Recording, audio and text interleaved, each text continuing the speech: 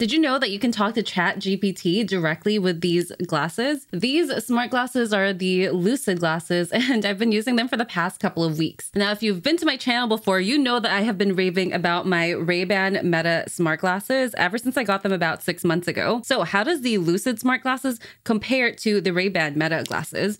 Well, for starters, the Lucid smart glasses look more like a regular pair of glasses than the Rayban Metas. Now, that's not to say that the Rayban Metas don't look like regular glasses. It's just that there's only a couple of frames available. You have the Wayfarers and the headliners for the Rayban Metas. But with the Lucid smart glasses, there are actually a ton of different frames that you can get. These are just the ones that I thought were the cutest. The reason for that is that the Lucid smart glasses actually don't have cameras built into them. Rayban Metas do. However, if you watch one of my recent Rayban Meta videos, which I'll link above, I did mention that the cameras are my least used features on the Rayban Metas. Okay, so let's talk about the similarities first. Now, these are both smart glasses that have speakers and microphones built in, so you can listen to music or you can talk on the phone with both of these perfectly fine. With both of them, you can pause music, start music, lower the volume, raise the volume, skip to the next song, or skip back to the previous song quite easily. So comparing the audio between the two, I'd say that the audio was pretty comparable. I'd say maybe the speakers on the Rayban Metas might be slightly better, but like overall, I'm not really hearing a lot of difference. Let me check again.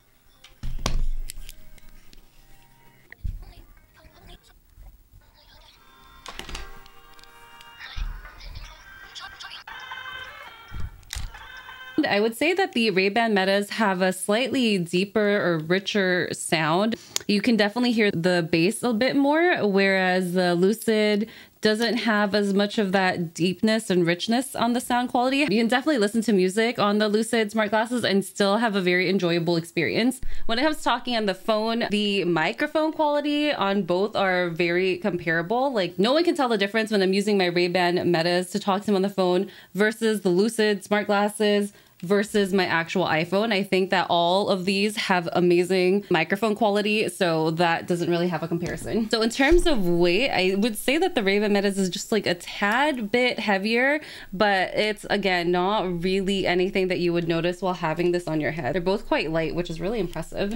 One of the main differences you'll notice between the two is that the Rayban Meta only has this one button right here on the top of the right side, and that's usually what you use to like take photos and videos. Otherwise, the rest of the controls on the Rayban Metas are actually on the touchpad built into the sides of the frames. With the Lucid glasses, these do not have a touchpad on the sides. So instead, in order to control the glasses, you would actually find these tiny little buttons like so. There's this button and then another one on the right side. They're very, very small actually. Yeah, as you can see, these are super, super tiny buttons. When it comes to the input system on these glasses, it takes a little bit more time to remember all the controls that you could do with these buttons on the Lucid glasses. For example, there's a single click or double click or triple click or press and hold for 2 seconds and press and hold for 7 seconds. So there's all these different things that you could do in order to control the glasses, but you could do absolutely everything pretty much that you could do with the Rayban Metas in terms of controls on the Lucid glasses, even though they don't have a touchpad like the Rayban Metas. I will say overall, while the Rayban Meta like swipe feature and the touchpad feature is pretty cool, I do like the actual buttons on the Lucid glasses more. The only reason being, when I'm wearing my Rayban Metas, I'm often like moving it or fidgeting with it. Then I accidentally tap on the touchpad, and then it starts playing music when I don't want it to, so then I have to turn it off, and it just, the touchpad for some reason always just triggers music when I don't want it to, so that can be quite annoying. But with the Lucid smart glasses,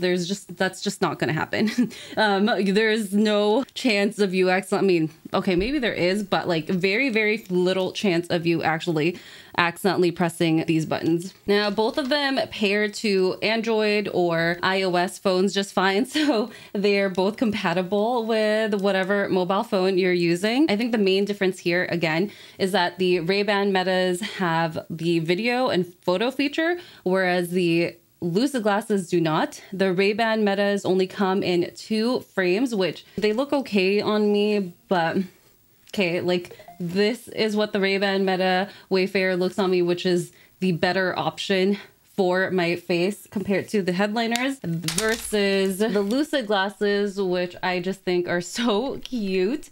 So let me know what you think, which one you think is better. But I do like that the Lucid glasses obviously have way more options because they don't have the camera and the photo feature. I do love the camera and photo feature on the Rayban Metas, but again, I don't use that on a day-to-day basis. Like, that is something that I use when I'm going to an event, or more specifically, it's something that I used a lot when I recently went on my trip to the Philippines, which I completely filmed a bunch of content on there that I still need to post in a feature video. So I don't think that it's a complete deal breaker to not have them in the Lucid glasses. Again, I don't think that everyone's always taking photos and videos. Also, if you already wear glasses on a normal basis, like this, I mean, it's going to have the exact same frame pretty much that you would normally use for your regular glasses, except now instead of just having normal glasses, which don't have any smart stuff in it, you can have the Lucid glasses, which allows you to have a bunch of smart features into it. And then, of course, we gotta talk about price. So the Lucid smart glasses are about up to half the price of the Rayban Metas, depending on the frames that you get and if they're on sale or not. So the Rayban Metas are about $300 US, and the Lucid glasses, I've seen some of these go for $159 on their website. So that's a drastic price difference. You can get smart glasses that work really well for like almost half the price of the Rayban Metas if you don't care about the photo and video feature. Another cool thing about the Lucid glasses is Rayban Meta obviously has their Meta AI built into it. That's Meta's proprietary AI software, while Lucid has ChatGPT built into this. You do need to set it up, which I can make another video on if people are interested. And you can actually access ChatGPT 4 for free right now on the Lucid glasses. That comes as part of the software that you download onto your phone, but eventually it won't always be free. So really cool to take advantage of that right now.